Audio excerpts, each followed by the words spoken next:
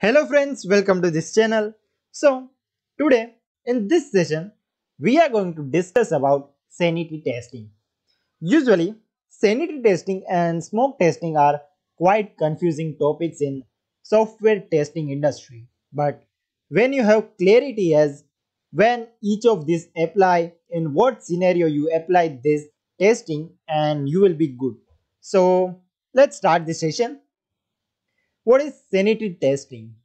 So sanity testing is a quick regression test with focus on few impacted functionality only. So I would suggest you remember the keyword few functionality here. So it's a quick check to make sure that the impacted functionalities are working as expected. So when do you know that? So whenever you have any code deployed to QA and you know that that particular functionality is actually impacting some other module in your application, you would perform regression testing. But I am saying quick regression testing. So it is just a quick look to make sure that impacted functionalities are working as expected. So generally this is sanity testing is undocumented. So this is just a quick check to make sure that you can get started with your regression, and you can go ahead with your actual testing when everything looks to you. So what is it all about? Now, let's see when is this applied. So, when do you have a code deployment? So, whenever there is a new functionality that is being added, and whenever there is a defect fix, you will have code deployed to QA. When you know that either this enhancement or a defect fix is actually impacting any other module of your application, that's when you perform a quick look that is called sanity testing. So you remember quick regression test here, and also impacted functionalities keywords here.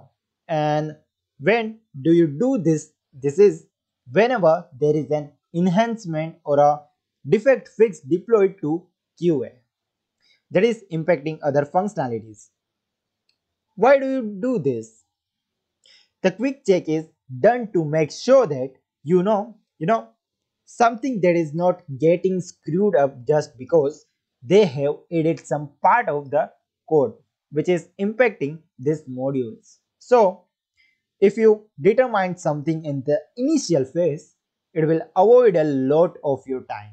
That's why sanity is a quick check on few impacted modules to make sure that the code deployed as an enhancement or a defect fix to QA is not impacting any of the existing functionalities. Now we know what, when, and why. So let's put everything here. So this is a subset here. So this a subset of your regression testing. It's not your actual testing, but it's an undocumented quick test to make sure everything is working. Mainly, the impacted module are working as expected.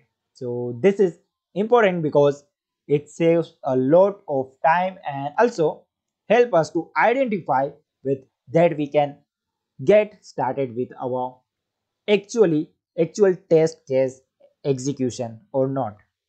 If something is not correct, immediately you can alert your developer and stop it right there.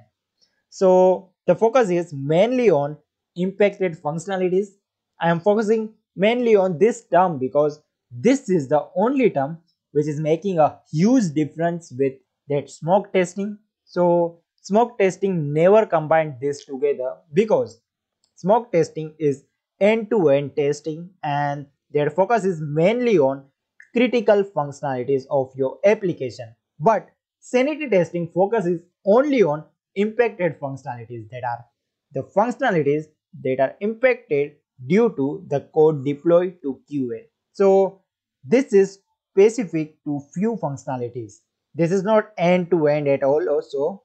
Remember, this term impacted functionalities here. So guys, that's it for this session. I hope you all guys are now clear with this topic. If you have any doubt or any question, feel free to ask in the comment section below. I will answer you as soon as I can. Thank you for watching. Bye and have a nice day.